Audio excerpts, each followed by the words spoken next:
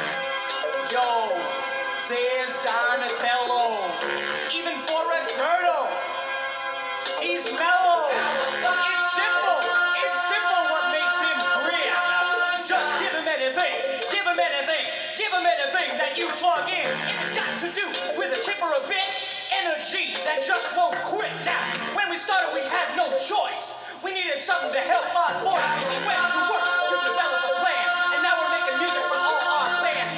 Booked to die for the whistles and bells, helping each of us to come out of our shell.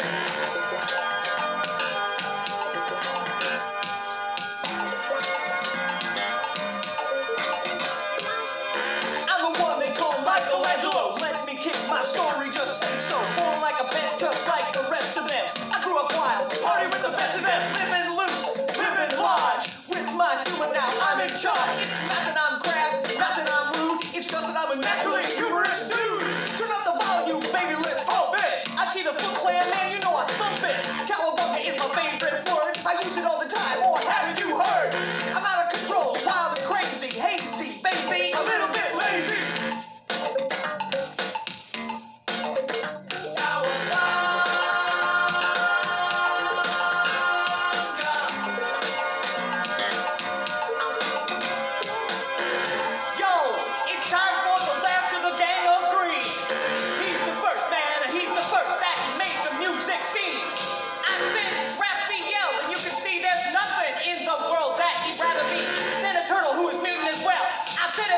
Coming out of his shell. I saved this guy for the end of the song. I'm sorry, excuse me if it gets too long. The man is my very best friend. I'll stick with my buddy till the very end. He wrote the music, I wrote the words. We wrote everything that you've heard. Split to this one's for you. You were the first who said we would come through. What do you do when you can't think of a rhyme? Personally speaking, it's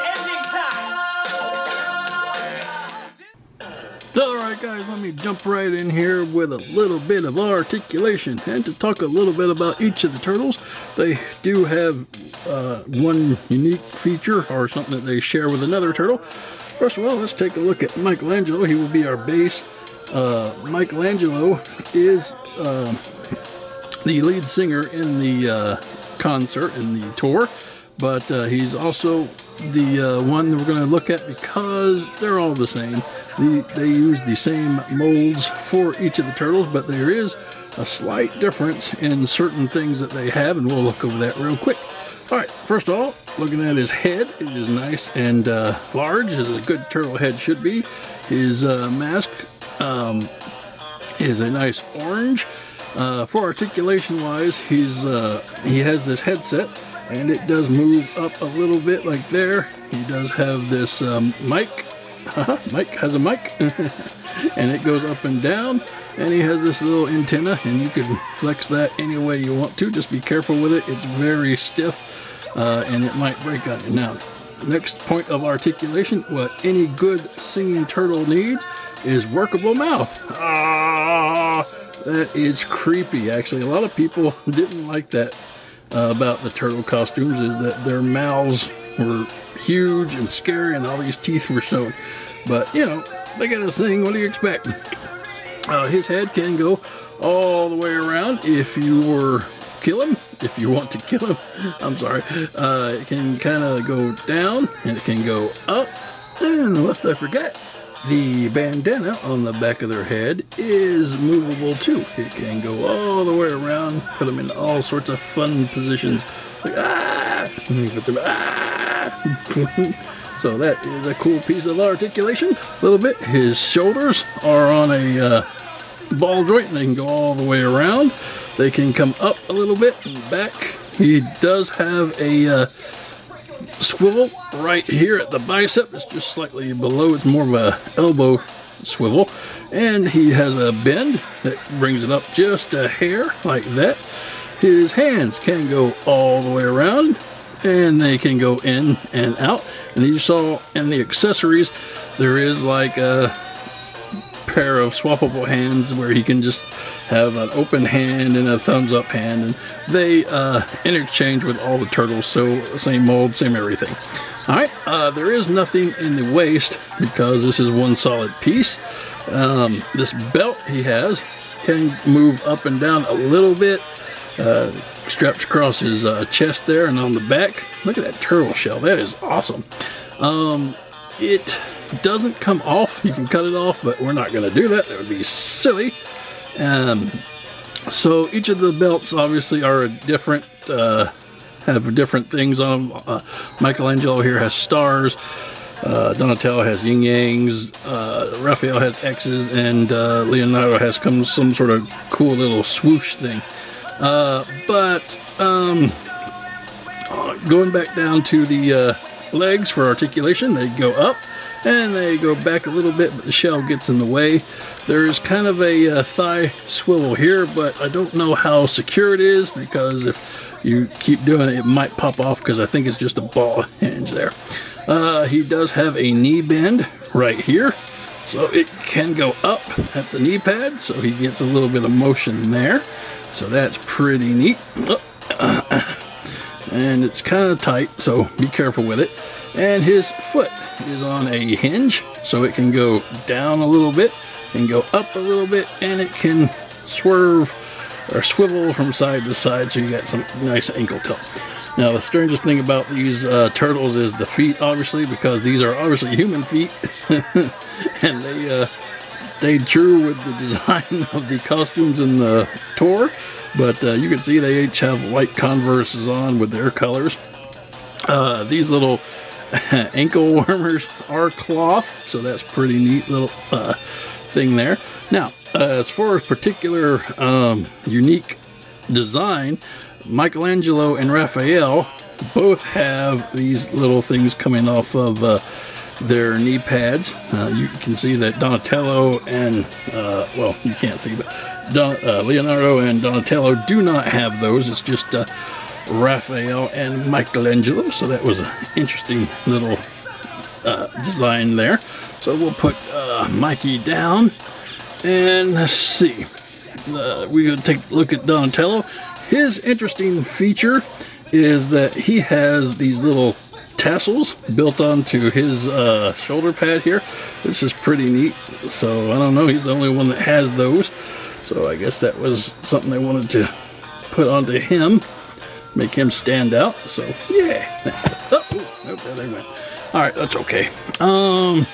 Raphael is pretty much except with the ankle thing. The thing that's unique about him is if you take a look at his jacket, all the turtle jackets are pretty much the same. They just cut out little jean jackets. They have their initials here, and on the back they have their names on the top, and then they have the poster for the show and the little designs. But Raphael's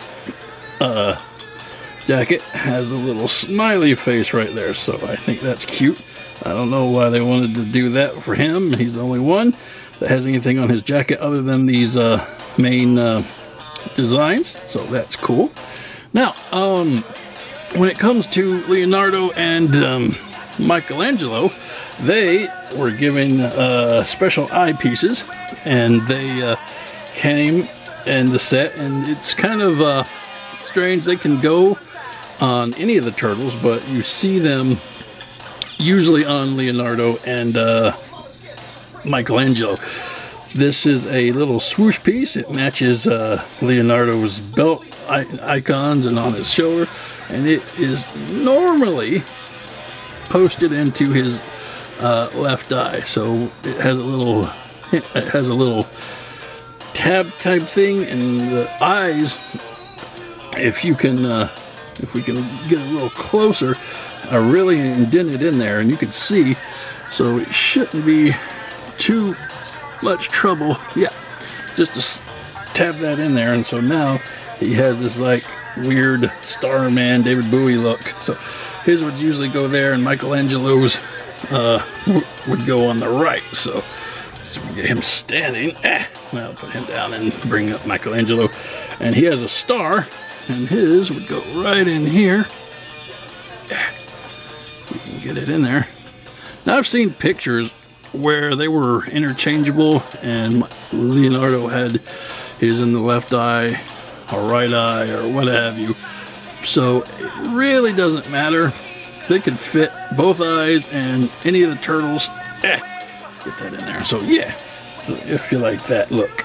And they wore this particular look in the making of the Coming Out of Their Shells tour. Apparently there was two different costumes, a good one that they wore on stage and a more detailed one, which wasn't very flexible, I guess you could say. But anyway, that is it for their articulation and their unique features. Let's get back to the music with some comparisons.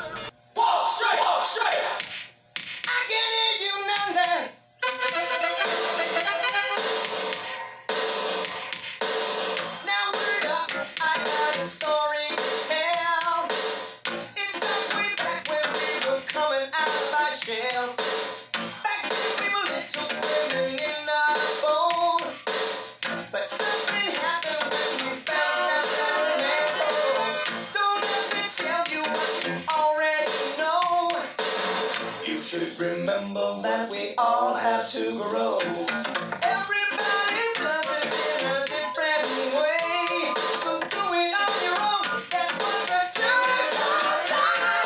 Walk straight, no need to mutate. Mutate. Never got to mutate. Got to walk straight, no need to mutate. Mutate. No need to if you're walking straight. Got to walk straight. Talk straight. Be straight. See straight. Hear straight. Think straight. Walk straight.